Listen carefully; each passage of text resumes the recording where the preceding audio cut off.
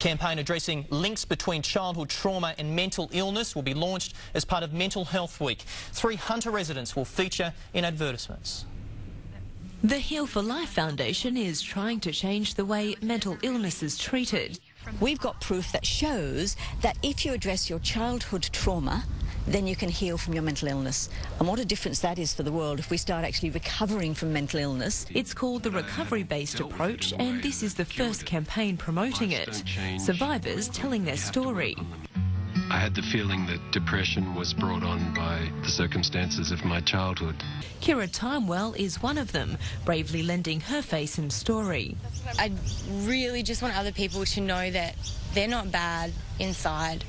They're just somebody that extreme things happen to, and that they just didn't have the skills to deal with them, exactly like I didn't have the skills. I looked like every other child within suburbia.